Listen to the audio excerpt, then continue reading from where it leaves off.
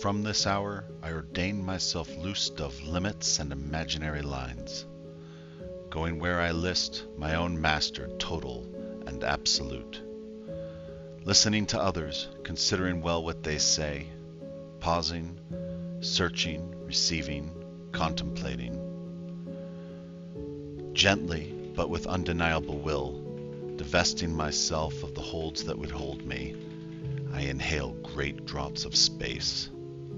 The east and the west are mine, and the north and the south are mine.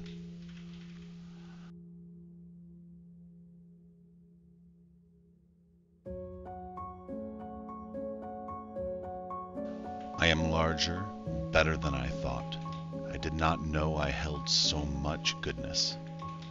All seems beautiful to me. I can repeat over to men and women, you have done such good to me, I would do the same to you. I will recruit for myself and you as I go.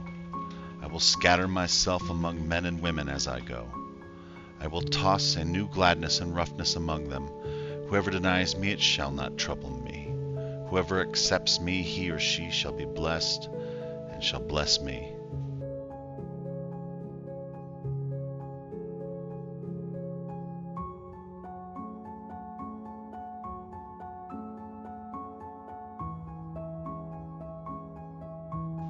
Now if 1,000 perfect men were to appear, it would not amaze me.